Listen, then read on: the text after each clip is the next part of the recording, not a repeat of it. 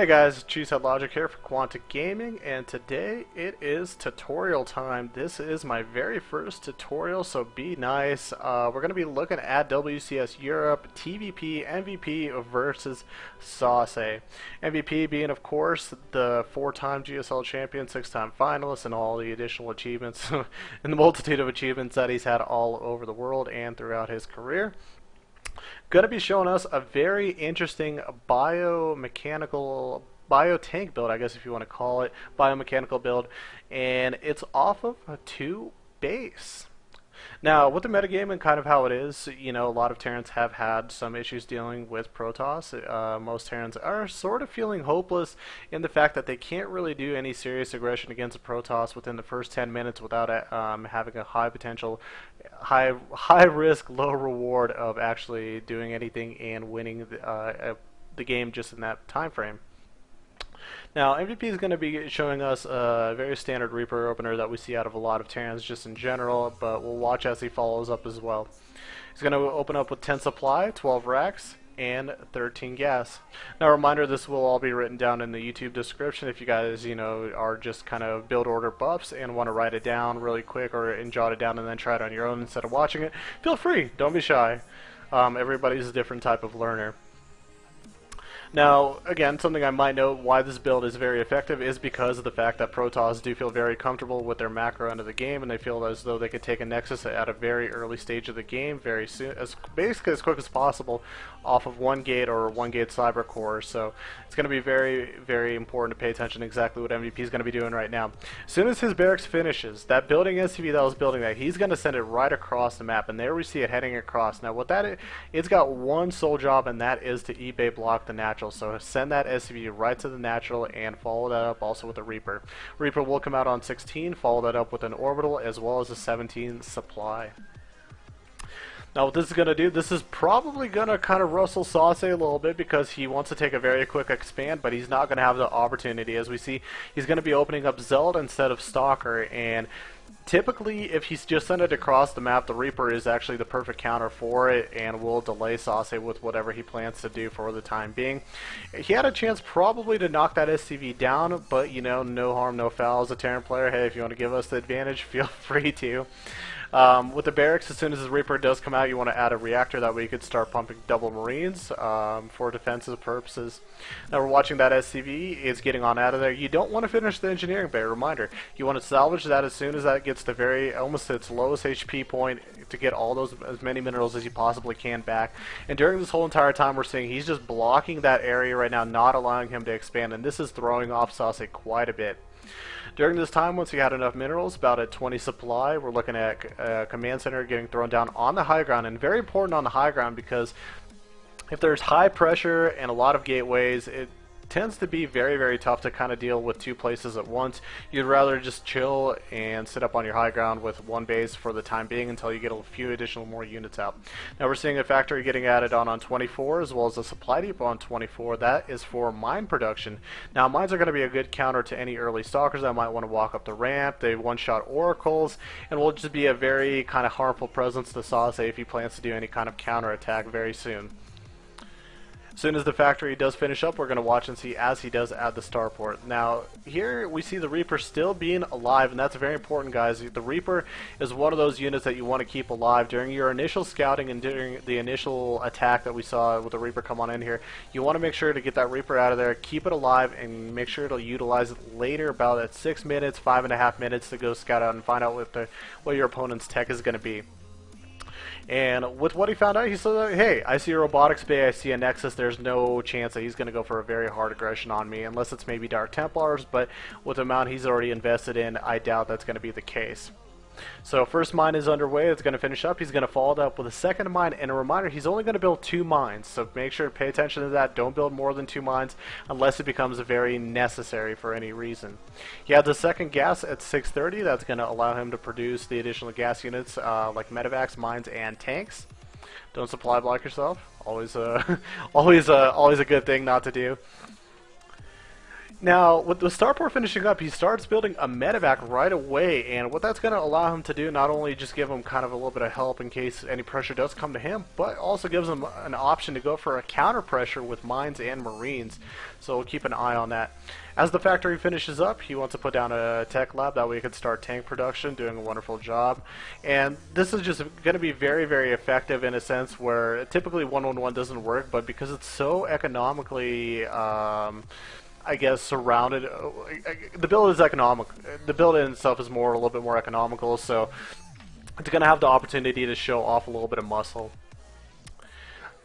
Now, after the second medevac is underway, after it comes out, you don't want to build anymore for just a tiny bit. You want to save that gas to get more tanks out, to get upgrades and everything else that you additionally need. As we see right now at the 8-minute mark, he starts adding 2 additional barracks. That's going to allow him to eventually go into his upgrades of Stim and combat shields.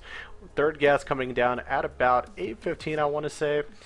And you see, he's just not stopping producing tanks. That's very important, not only because that's going to allow him to have a very strong aggressive attack, but, you know, it shields him for anything that, you know, Sauce might bring across the map.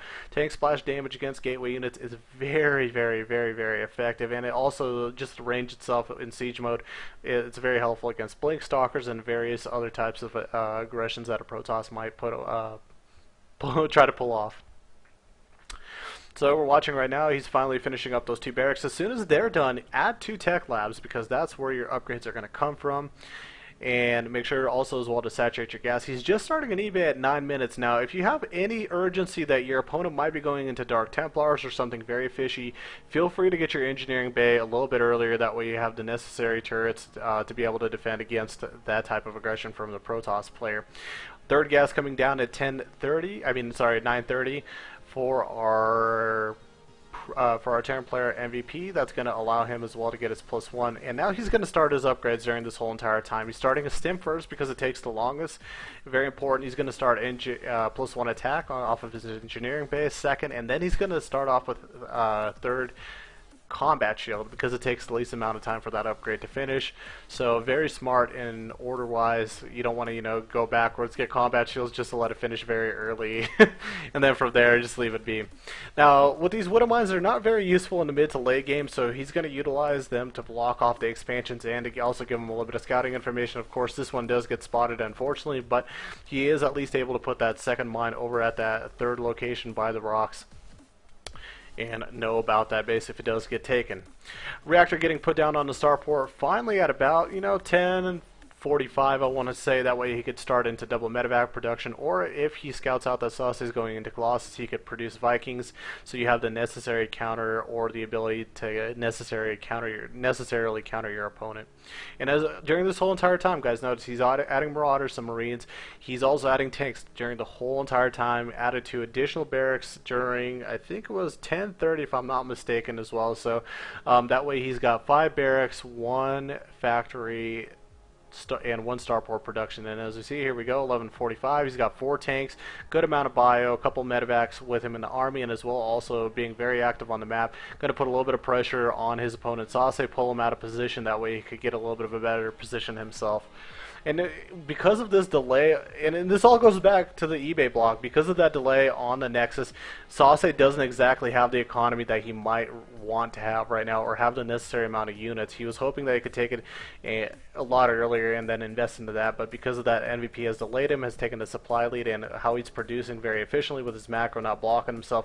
He's got a great count. Now, this is one of those situations where you don't want to get overzealous and move too far up forward without knowing where your opponent is. As you see, MVP is very patient, starts the siege position very far back from the natural. Make sure he's very patient, and then he'll slowly start creeping up. Pull a couple SCVs with yourself as well, so you can start putting bunkers down and getting that contain going. Now Mothership goes down, some Templars get down, and now this just kind of becomes a situation where MVP, everything is finished up, all of his upgrades that he wanted. He's got a good tank line, and he's got Marines as well. You want to keep a medevac or a Viking or a Marine up on the high ground just to make sure you have that extra vision and to help out that range, the additional range for those tanks, to see what's going to be heading up at you if the Protoss decide to break out very, very fast. Allow the tanks to get the maximum amount of damage done. And as you see, this is just such a wonderful contain. And Protoss is usually because they assume that, you know, this is going to go into macro game. A Terran player is going to take a quick third base. I'll take my third base. I'll get more Templars out. We'll just be in the middle of the map with 200 army. No, that is not the case. Sauce's got some very hard decisions in front of him because MVP he's got a very heavy high tank count right now. He's getting +1, and he's also starting to produce Vikings because he does see those Colossus. It becomes very, very hard, especially in a choke like that, to walk right down and be able to break through very easily. And as you see, during this whole entire time, MVP is making sure exactly that he's got a little bit of high ground vision and knows exactly what's going on, because as soon as those Protoss units move just a tiny bit too far to too low, they're going to get hit by tanks, and the splash damage with enough hits is very, very effective. Now, if you guys find yourself in a position like this where, just as MVP, he's got the position as well, he's basically just trying to make sure right now he's paying attention to the Protoss. Macro up. Get your third command center up. Make sure you get your upgrades. Don't forget about your macro. It's very important because Protoss do have the ability to break out, and if they do break out, it becomes very hard for a Terran who's been investing into a just simple Marine tank with 1-1 upgrades, not even 1-1 at this point. It's going to be very hard to play against throughout the rest of the game. Also, be very active on the map. Make sure to check for third bases. Those cannot come up. If those third bases do come up and the Protoss gets enough saturation or enough mining from them, that could be another one of those scenarios where it becomes very problematic for you. And at this point, even if he does have Templars, just make sure to spread your units very evenly, macro as best you possibly can. And look at MVP, just how wonderfully he's using that range right there. With the tanks, he's basically on the cliff right there. If the Protoss army moves just a little bit too far forward, he's going to get a huge dose of splash damage. Not what the doctor ordered for Protosses. Zeratul would definitely not appreciate that. Now, right here, 16 minutes, MVP is maxed out, 197 to 160 of Sase. He's got a lot of tanks at the front. His 1-1 is completely finished up. He's got medivacs, he's got Vikings, he's got everything necessary, really, and he knows about the expansions. He's got that Widow Mine that's still being a very huge problem for his opponent, and here we go. Here comes Sase trying to break it out, and here comes the strength of the tanks, guys, taking out all the High Templars, and you could even focus them down as well if they come on forward. And GG coming from Sase. Wonderful build by MVP. And you know, this isn't exactly a band-aid or a heal-all to all the issues that TvP, that all the Terrans are dealing with in TvP, but you know, it's a little bit like aloe vera oil. You might get a little bit burned, but it will at least help it cool off the problems. It will give you a chance to recover. I like it personally. I've used it on ladder. I would suggest it to many others, and especially if one of the best players in the world is utilizing this build and beating Protoss, I would definitely take it from him as well. If you guys do want to find this VOD, be sure to check out WCS Europe. This was during the finals weekend. It was MVP versus Sase game number 1. If you guys got any questions for me, feel free to ask at QuanticCHL on Twitter. We'll also put the build order in the description, and also, you know, put a little bit of commentary, guys. Let me know what you guys think of how this turned out. Hopefully I give a little bit of insight. This is kind of my first tutorial video, and I hope it's helpful and enlightening and very helpful for some of the Terrans that have been struggling against the Protoss race.